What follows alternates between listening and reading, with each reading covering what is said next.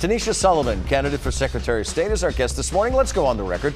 After winning widespread support at the Democratic State Convention, Sullivan now looks to take down a long-term incumbent in the September primary. Can she do it? The candidate is here this morning. Let's go on the record. From WCVB Channel 5, the inside word from Washington to Beacon Hill. Today's newsmakers are going on the record. And welcome to OTR on this Sunday morning. I'm Ed Harding, along with News 5's political reporter Janet Wu. It's great to have you with us, and we're pleased to have Tanisha Sullivan alongside this morning. She would like to become the next Secretary of the Commonwealth. She is an attorney and life sciences executive, a civil rights advocate, and president of the Boston chapter of the NAACP. Born in Boston, resident of Hyde Park, she's a graduate of the University of Virginia, holds graduate degrees from BC in law and business. Thanks for being here. It's great to see you. Thank you. Good morning. Happy to be here. On this very hot Sunday. All right, huh? So Beacon Hill, as you know, ended its session in chaos. No tax relief plan was passed despite months of negotiations between the governor and the legislature. Do they need to come back before the election to return money to taxpayers? I think it's really important that the legislature do all it can to relieve the economic hardship, specifically that families are experiencing. And of course, coming back into session would allow them to, ensure that we can hopefully advance child care credits for families, help ensure that families can get some tax credits and refunds into their pockets when they need it most. And the tax plan that they were considering, which they dumped at the last minute, should that be part of whatever money they return? Oh, I think that it's important for the legislature to take that up. Again, right now we know that families, residents across Massachusetts are feeling the economic pain of this moment. And I think that we need to do all we can to ensure that we're helping folks along. And, $200, $300, $500 can make a real difference in the lives of families right now. And you talk about a shared experience, and I understand that it's not under the purview of the Secretary of the Commonwealth, but this is a shared experience for people who live in the area. Absolutely. And I'm talking about a big story this week with the MBTA. You don't live far from the Orange Line, right? So, which is going to be closed for a month later in a couple of weeks. Did Governor Baker make the right decision? And as Secretary of State, should you be the Secretary of State, would you have any tools to improve the MBTA outside of the bully pulpit? Yeah, I think, yes, I do believe, we all know that the T has long needed some very targeted interventions to ensure safety and accessibility, right? And having a fire on the Orange Line, I think, was the wake-up call that we absolutely needed. So shutting down the Orange Line, I do believe, is the right decision. However, we've got to make sure that the nearly 100,000 plus people who use the Orange Line actually have viable and reliable options to get around the Commonwealth, recognizing that the Orange Line runs through the heart of many of our cities. We're talking about working people. We're talking about people of color. We're talking about folks who absolutely rely on being able to use public transportation. Well, it is, to underscore that point, it's the second most used line on average. It is, as you said, over 100,000 a week, so that's almost 500,000 a month. That's right. That moves a lot of people. Senator Markey had talked about, one of those who had talked about, let's make it free, at least during the 30-day period. Should the T system be free for this 30-month period, 30-day period? I believe that we absolutely need to explore it. Look, as we talked about at the top, I mean, the legislature is now out of session. We've got billions of dollars of federal funding that has yet to be allocated, has yet to make it into the hands of the people. So certainly the financial resources is not the problem. And so if we are able to make the T free during this time at a very minimum, I think that we should do it. Let's talk about probably your number one issue in your campaign. You're campaigning on the need to expand voting rights. Here in Massachusetts, incumbent Bill Galvin pushed for expanded in-person early voting, mail-in voting, as well as a same-day registration. All of them, except for same-day registration, was passed by the legislature. Could you have done better than Bill Galvin? Actually, I am running because we need to do more as it relates to the full spectrum of our democracy. Yes, the Secretary of State is the Chief Elections Officer, and we must continue to advance voting rights here in Massachusetts. We should be ashamed that it is 2022 and we still don't have same-day or election day voter registration. Maine adopted same-day voter registration in 1973. He did push for it, though. He did not champion it. And the fact of the matter is we're a half century behind.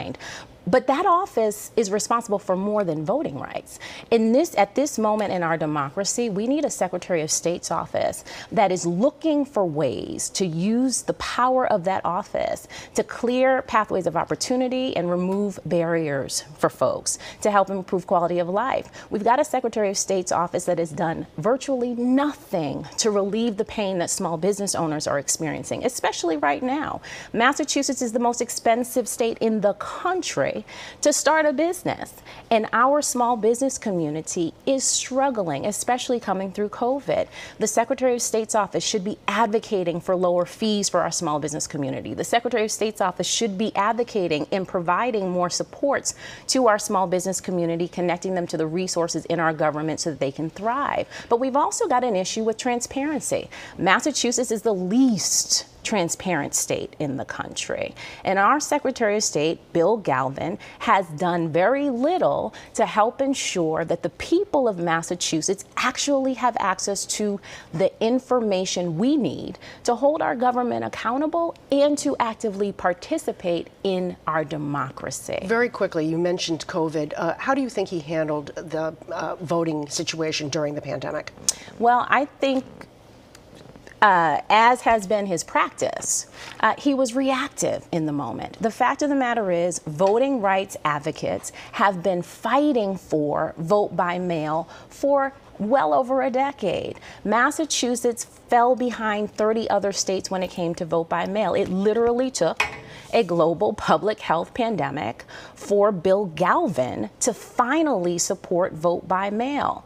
The fact of the matter is, year after year, our voting rights community, our civil rights community is fighting with a Democratic Secretary of State in Massachusetts to advance voting rights. That's a problem. And what we know right now in 2022 is that our democracy is under attack. We cannot look to Congress to save us. We certainly can't look to the United States Supreme Court in this moment. All eyes are on the state. And the centerpiece, the heartbeat of our democracy, the champion of voting rights must be the Secretary of State's office. And right now, we don't have a champion in that office. One key responsibility of the Secretary of State is the watchdog over security violations. And so, as an attorney, as we mentioned, and talk about, if you can, bring to the table your experience in this area and why a watchdog is important. Especially as a corporate attorney yourself. Yeah. So, yes, I'm in my now 20th year, hard to believe, 20th year of legal practice. And it is critically important that we have a securities division that is working hard every day to ensure that pensions and 401ks are protected from fraud, that people can retire with dignity. Mm-hmm. That is critically important, and I do believe this is an area where we've got to continue to keep enforcement top of mind. At the same time, I think it's important for this office to be mindful that this too is an evolving landscape. We've got new assets evolving all the time. We've got new digital assets like cryptocurrency, where regulations have yet to be settled. And so I believe, and I will as Secretary of State, ensure that, yes, we are continuing to enforce the current securities regulations, but that we are looking forward to what is coming to ensure that we've got regulations that do protect people, but also regulations that allow for inclusive participation. As a corporate attorney, do you feel that there are rampant violations within the corporate world as of all these areas that you've just talked about? I do believe that when it comes to securities regulations, that we've got to continue to make sure that Massachusetts is leading, ensuring that retirement accounts, 401ks, pension plans are protected from fraud. But in addition to that, I believe it's important for us to be mindful of what may be coming down the pike. Case in point, the fact that we've got new digital assets, a new regulatory landscape that is yet unsettled. As Secretary of State, I will be proactive in participating in the development of those regulations. I'm not going to sit back and wait for them to be handed down, as has been the practice of the current Secretary of State. But the other piece of this is, when it comes to the security space or it comes to the corporation space, what's critically important is that this office, in its role as Chief Information Officer for the Commonwealth, is doing the work in our communities to ensure that everyday people actually know what it means to have a securities division, know what it means, to be able to participate in a school committee meeting or in a town council meeting. This office must be more proactive. It must be more engaged. The Secretary of State, I believe, is the chief democracy officer here in the Commonwealth of Massachusetts, meaning that this office must consistently be looking for ways to ensure that the people of Massachusetts have access to the information they need to participate in our government, that the people of Massachusetts are inspired, motivated, and encouraged to not only cast a ballot, but to participate in the full spectrum of our democracy. Tanisha Sullivan is with us this morning. We're on the record.